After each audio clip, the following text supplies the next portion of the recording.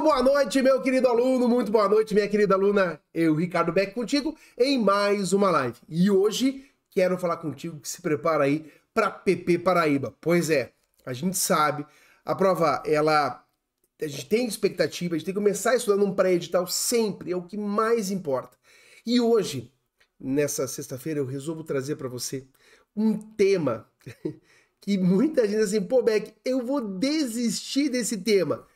Querido, querida, presta atenção. Se eu dissesse para você que o teu concorrente tem dificuldade nisso e que é uma chance de você colocar muita gente para trás, você não diria, não, eu vou aprender esse bagulho porque vai me dar uma chance brutal. Então é isso que a gente vai fazer. E aí, como estamos? Tudo bem? Final de semana chegando e você sabe, estudar é o jogo, vale a pena. Tentar ter o equilíbrio, tem que ter lazer, tem que se organizar, não pode ficar ansioso, ansiosa. E cada minuto que você estuda, mantenha ou tente manter o máximo da atenção. Às vezes, quando você começa a se perder, volta, não, eu preciso me concentrar. Vou te dar uma dica. Quando você está estudando, defina, isso muda de matéria para matéria, tá? Mas defina quanto tempo você aguenta ficar preso na matéria. Beck, hoje eu sei que Excel eu não consigo ficar um minuto, me irrita. Vou te mostrar. Você vai conseguir, vou trazer alguns exemplos aqui de questões e vou fazer com muita calma para você de fato aprender. Óbvio, depois tem que praticar. Então começa assim, poxa, a matéria é difícil, tenta engrenar nela 15 minutos. Pô, Beck, 15 é muito pouco. Mas então escolha uma coisa, eu vou aprender isso nesses 15 minutos. Mas eu nunca vou ver tudo. Melhor ver tudo correndo? Não, seja muito pontual, vá lá com força, com determinação, que vai valer o jogo, tá bom? Bora pra cima então. Vem comigo. Isso é sobre ele, é sobre a planilha eletrônica ou de cálculo, é sobre o Excel. Vou colocar aqui a nossa planilha de cálculo, tá? Bora trabalhar? Vamos lá. A primeira questão que eu trago para você é o que mais é comum. Por quê?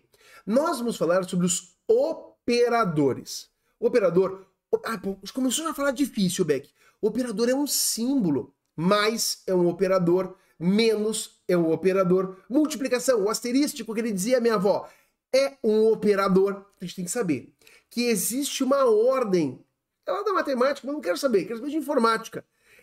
É uma ordem que você tem que usar para conseguir que as coisas deem certo. Quer ver? Ó? Olha comigo. Analise a seguinte planilha eletrônica do Microsoft Office. Você sabe que é o Excel. Você sabe que é o Excel. Abaixo, diz assim. Assinale a alternativa que apresenta a fórmula correta que está embutida em C2. Beck, eu não consigo nem achar C2 aí. Tipo aquele batalha naval. Você põe lá a coluna e a linha, ó. Sempre a coluna antes. Coluna C, linha 2. 9. Então, qual dessas aqui que nós temos o valor 9? Vamos lá? Primeiro, vamos relembrar de uma situação aqui, ó. Primeiro, você faz quem está dentro dos parênteses. Depois você faz a potência. Na vida real é assim. Na vida do Excel é assim, 2 ao cubo. Depois, multiplicação e divisão. Quem estiver mais à esquerda primeiro, depois soma e subtração. Depois tem o E comercial aqui se quiser. Mas como assim, Ricardo? Mais à esquerda? Vou dizer assim, ó. Antes de trabalhar a questão, eu vou trazer o Excel aqui para você, ó. Acho que vai dar um arrepio, me irrita, ó. Igual a 2 vezes 2 elevado ao quadrado. Quanto dá isso? Se eu quero calcular, se eu não quero que ele calcule, eu coloco o apóstrofo na frente, ó. Ele vai entender que é um texto. Sempre que você coloca o apóstrofo na frente, o Excel vai entender que é um texto, tá? Por quê? Porque eu quero rabiscar aqui, eu quero rabiscar. Eu quero. Olha ali, ó. Comigo. Quem eu faço primeiro? Essa multiplicação ou eu faço a potência? Vamos relembrar? Primeiro quem está nos parênteses, depois a potência, depois multiplicação e divisão. Quem estiver mais à esquerda primeiro, depois subtração e se quiser o E comercial depois. Boa! O que você vai fazer? Se você fizer, olha aqui, a opção errada. Opção errada. Se você fizer 2 vezes 2 antes e depois elevar, vai ficar o quê? 2 vezes 2, 4. 4 elevado ao quadrado vai dar 16. Tá? Mas isso não dá 16. Como que vai dar isso aí? Ó? Deixa eu tirar aqui a ajuda que tá me perturbando. Pronto. Deixa eu diminuir o zoom agora aqui. Deixa eu trazer para cá. Pronto. Então, como é que vai ficar esse bagulho? Deixa eu pegar aqui. Ele aumenta o zoom, né? Tá, então, tá, vamos tirar daqui. Vou usar o preto mesmo, vai ficar mais fácil. Ó, a certa vai ficar como? 2 vezes 2 elevado ao quadrado. Primeiro faz a potência. 2 vezes 2 elevado ao quadrado, 4. Isso aqui é igual a 8. Quer ver, ó? Deixa eu voltar para cá. Ó, vou tirar o apóstrofo, enter. Aqui ficou com igual, deixa eu tirar o 8 para cá. Ó, é 8. Para dar 16, eu ia ter que meter parênteses aqui, ó. Aí tudo bem, vai dar 16. Por quê? Na prioridade o parênteses vem antes. 2 vezes 2, 4. 4 elevado ao quadrado, 16. Mas nessa hipótese. Certo? Agora, sem parênteses, ele vai fazer... Ah, mas não é para fazer a multiplicação primeiro? Não. Agora, olha esse outro exemplo aqui, ó. Olha esse outro exemplo. 2, 3 e 3. Aí eu faço igual... Deixa eu ver. Vou fazer assim, ó. Eu deixo ele mais fácil para você, então. 3, 3 e 2. Pronto. Igual a esse, dividido por esse, multiplicado por esse. Quem você faz primeiro? Deixa eu até colocar um apóstrofo para que ele não calcule. Enter. Aqui vezes a 3. Pronto. Quem que ele faz primeiro? Parênteses. Tem parênteses aqui? Não. Quem ele faz o seguinte? A potência. Tem potência aqui? Não. Chegou naquela situação. Qual? Multiplicação e divisão. Quem se faz primeiro? Quem aparecer à esquerda primeiro. Sério, Beck? Sim. Olha comigo aqui, ó. Deixa eu desenhar aqui para você ver. Presta atenção. Se você fizesse primeiro a multiplicação, ia ficar A1 é 3, dividido por A2 é 3, vezes A3, que é 2. Se você fizesse primeiro isso aqui, ó, ficaria igual a 3 dividido por 3 vezes 2, 6. Daria meio. Mas se você chegar aqui, ó, deixa eu tirar o apóstrofo para você ver, ele vai dar 2, não meio. Por que, Beck? Porque primeiro ele faz, deixa eu colocar o apóstrofo aqui, porque primeiro ele faz a divisão e dá diferença? Dá. Então, esse cara aqui, ó, tá errado. Tá? O certo tá aqui, ó. Presta atenção. Esse aqui é o certo. Ele vai fazer, tá igual a 3 divididos por 3 vezes 2. Primeiro a divisão vai ficar 1, 3 divididos por 3, 1, vezes 2, dá 2. Tá? Esse é o certo. Então você tem que entender que os operadores aritméticos respeitam uma ordem. Você tem que seguir isso. Não tem como fugir. Se eu voltar para a minha questão... Deixa eu voltar para a minha questão aqui. Ó. Se eu voltar para a minha questão... Olha lá. Ó. Como que você vai fazer isso aqui? Ó? Aqui é mais fácil, porque só tem soma e subtração. É uma questão mais fácil. Eu mostrei ali no Excel as mais difíceis. Então você vai ter que fazer o cálculo. Ó. C1, 7, mais B2, 4, menos A1, 5, mais B1, 4, menos A2, 3. Errar isso vai judiar, né? Você não pode. 7 mais 4, 11. Pô, mas aí fica difícil, Beck. Você pode inverter, pode fazer como você quiser, tá? 7 mais 4, 11. 11 menos 5, 6. 6 mais 4, 10. 10 menos 6, 7. Não dá. Então não dá. Olha essa outra. C1, 7 mais menos B2, 4 mais A1, 5 menos B1, 4 mais A2, 3. Quando dá 7 menos 4 dá 3. 3 mais 5 dá 8. 8 menos 4 dá 4. 4 mais 3, epa aí, Beck. Epa aí, Beck. que deu de errado? O que deu de errado? Você viu o que eu fiz? Você viu o que eu fiz? Volta. É isso que não pode acontecer na sua prova. É isso que não pode acontecer na sua prova. Você achar que o B2, que nem eu fiz... Eu sei que você estava se rebelando já. Não me irrita, eu sei. É de propósito. Porque se você errar isso na prova, você não errou o Excel. Foi uma falta de atenção brutal. Eu sei que vocês se desesperaram, não me irrita. Vem cá. Olha aqui, ó. Presta atenção. C1 é 7, mais B2 é 2, não 4. Menos A1, que é 5, mais B1, que é 4, menos A2, que é 3. Ah, tá. 7 mais 2, 9, 9 menos 5, 4, 4 mais 4, 8, 8 menos 3, 5, não é 9.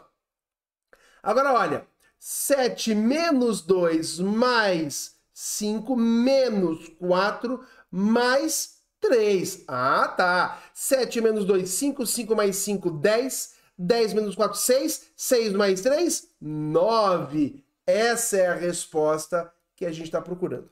Então, o que eu fiz? Eu mostrei no Excel, eu sei que você se rebelou aí, não me irrita. Eu trouxe no Excel as situações mais difíceis.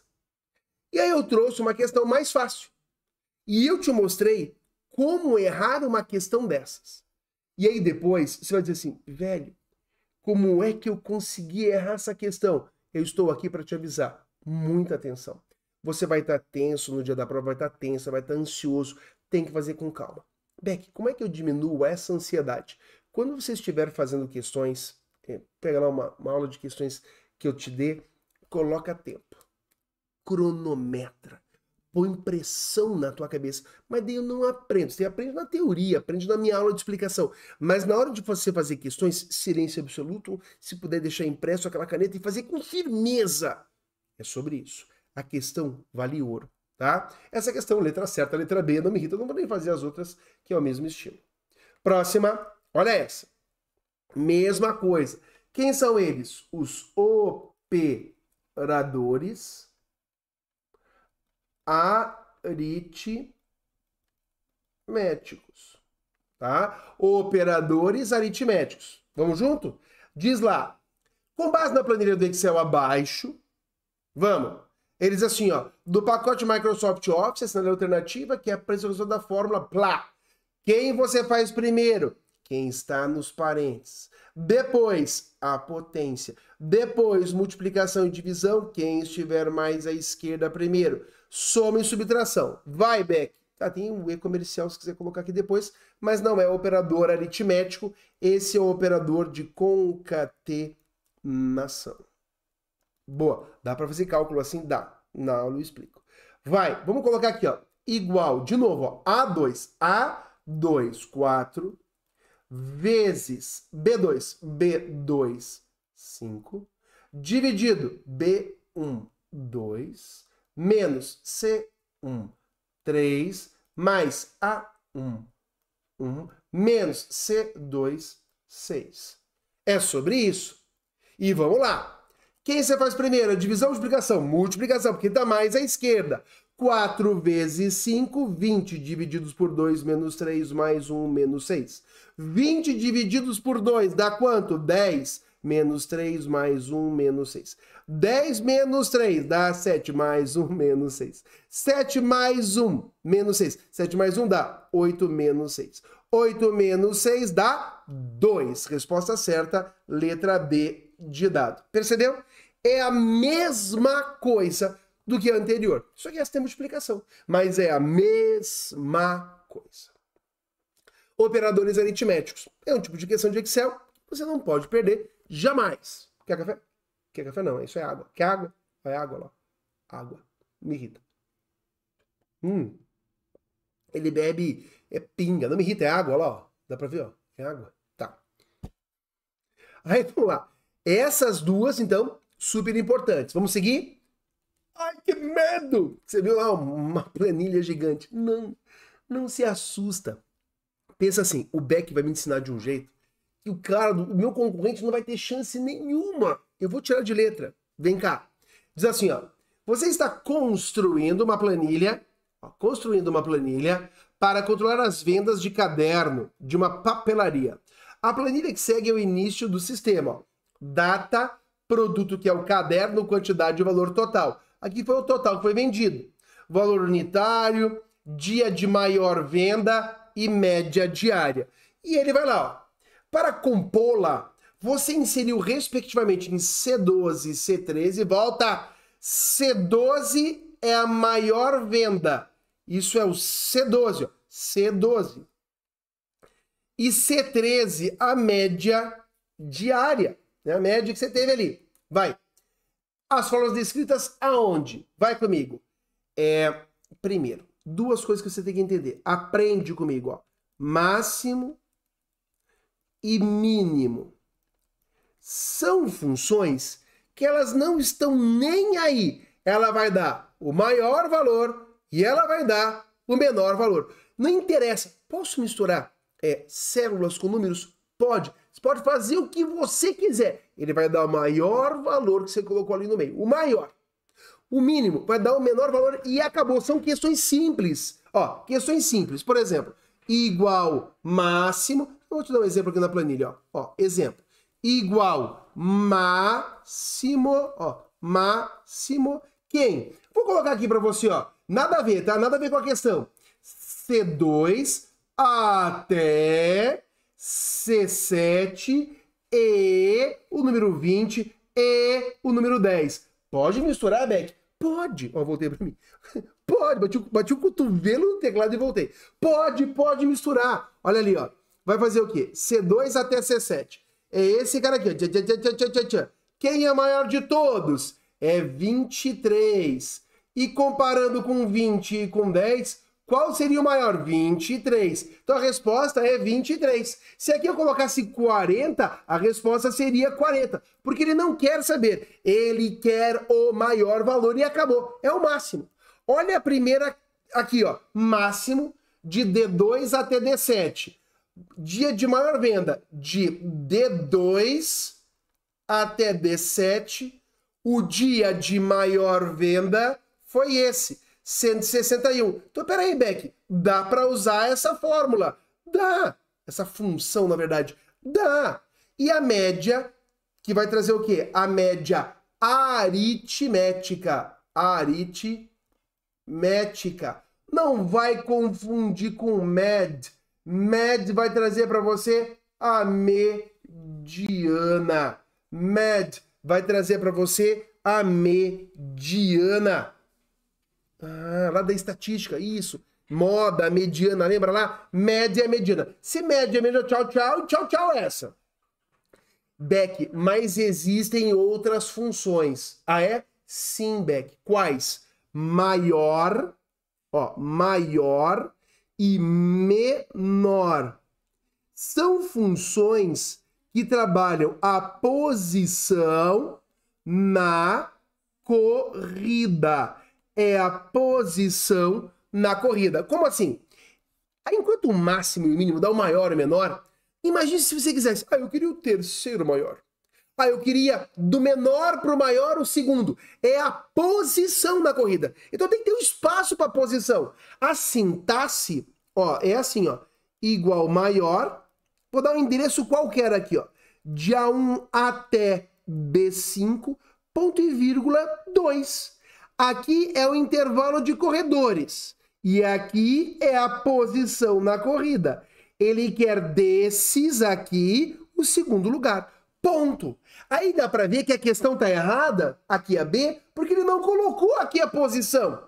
Se ele tivesse colocado aqui, ó, igual maior de D2 até D7, ponto e vírgula 1 estaria certa, mas ele não pôs. Então a questão está errada. Falta um pedaço. O médio aqui tudo bem, mas ele falta um pedaço. Portanto, a questão certa aqui, a alternativa certa, é a letra A. É a letra A. Eita, Beck, dá uma olhada comigo aqui, ó. Vou apagar esses caras aqui, para a gente poder trabalhar aqui outro elemento. Ó, vou apagar esses caras aqui. E vou te mostrar, ó. Igual maior de D2 até D7, ponto e vírgula 3. Qual é o valor? Me responde. Quer água? Tá, volta pra tela, né? Qual é o maior? Qual é o valor? Primeira coisa, deixa eu apagar aqui para ficar mais fácil. Onde está D2 até D7? Aqui, ó. D2 até D7. Pronto. Ele quer o terceiro lugar. É a posição na corrida. Ele quer o terceiro lugar. O primeiro lugar do maior para o menor é esse.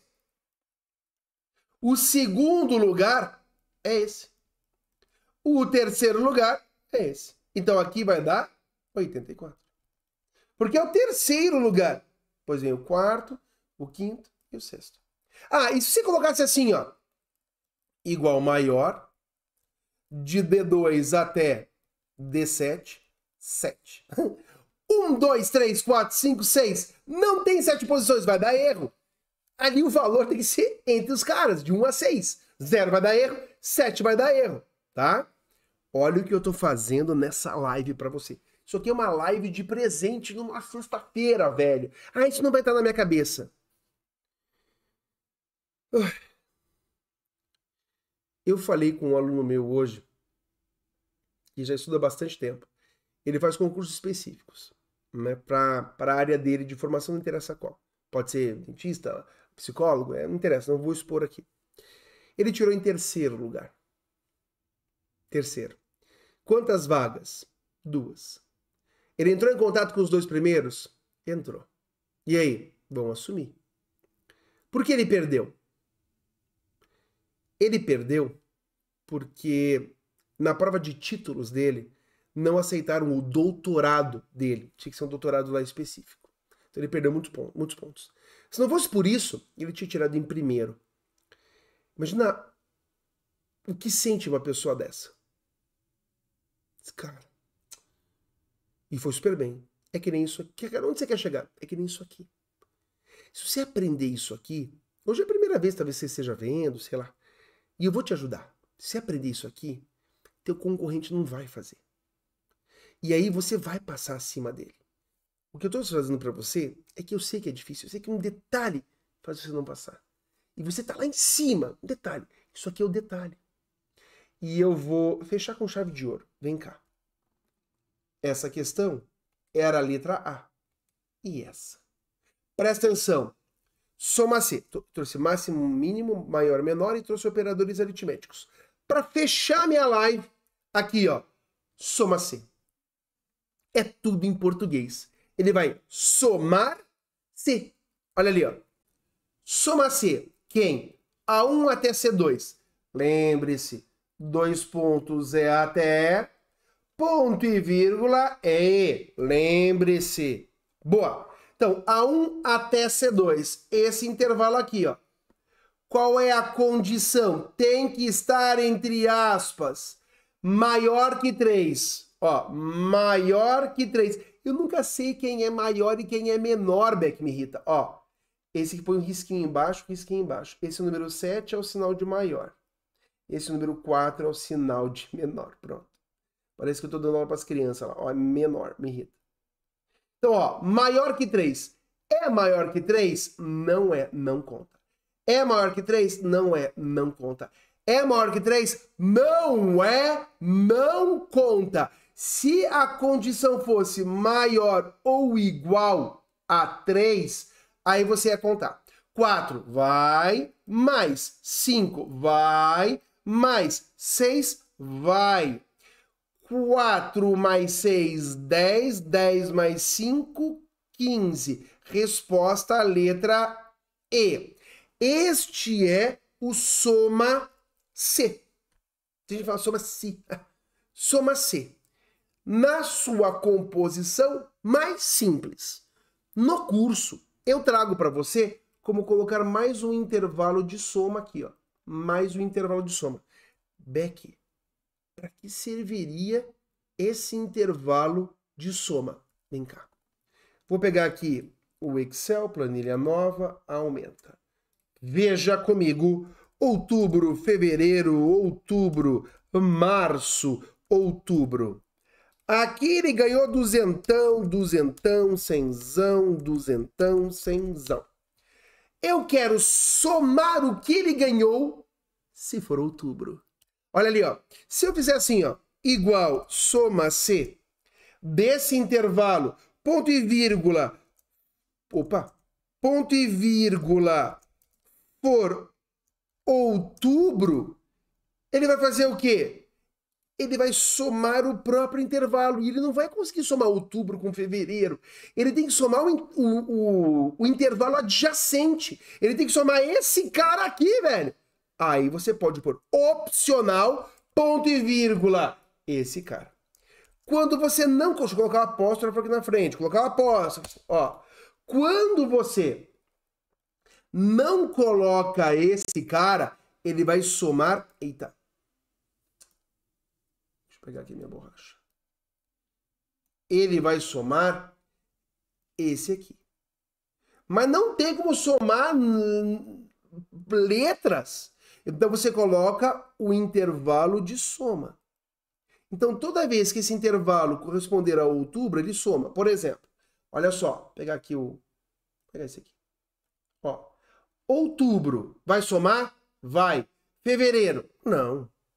Outubro vai somar? Vai. Março? Não.